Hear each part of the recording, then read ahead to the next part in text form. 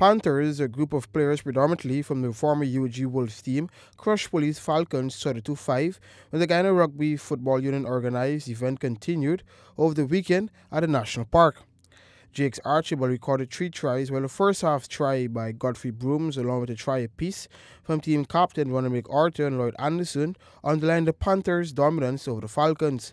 Panthers led 22-0, but Kwesi Kendall scored the lone try of the game for Police. McArthur and Anderson would score back-to-back tries for the Panthers to close out the game. Archibald spoke after the game and gave his impression.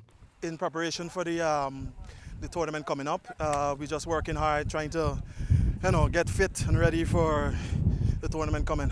The togetherness of the team, everybody work together, work hard together, just put in the extra work, pick up for a teammate, make the tackles. Basically, that's it. Hard work with the Panthers.